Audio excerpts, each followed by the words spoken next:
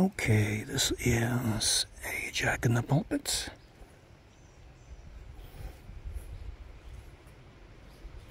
Very straightforward. Native plants and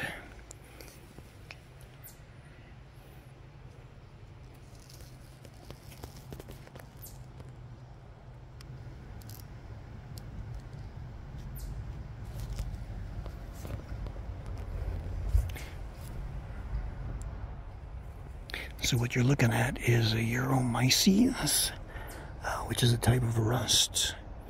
And this is ari-triphylli, and triphyllum refers to the species of jack in the pulpit. And so this is a rust that infects jack in the pulpits. So it is that specific. So again, these organisms are evolving to live off of one another.